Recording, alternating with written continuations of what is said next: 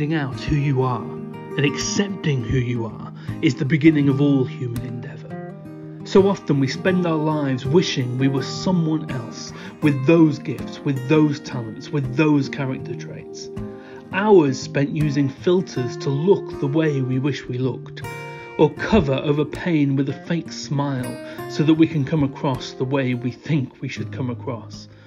But true Christian life begins with an acknowledgement that God did not make a mistake when he made you, you.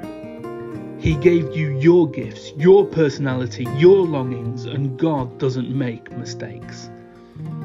But the call to find ourselves is a call to adventure.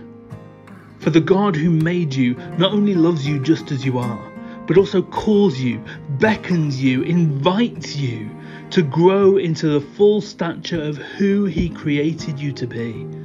He promises that tomorrow does not have to be filled with the same problems as today, that the failures and destructive patterns you find yourself in do not have to have the last word. And more than that, he promises to go with you on the journey. Lent is the time of discovery, and in the book Creation to New Creation, we are all invited to journey through Lent by exploring the book of Genesis.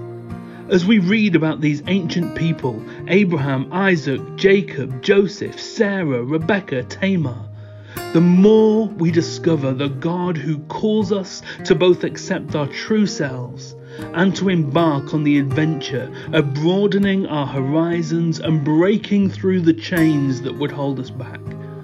Each day we look at the story, reflect on what it says to us, and find the freedom of owning who we are, both our failures and our gifts, and growing into the fullness of life God has for us.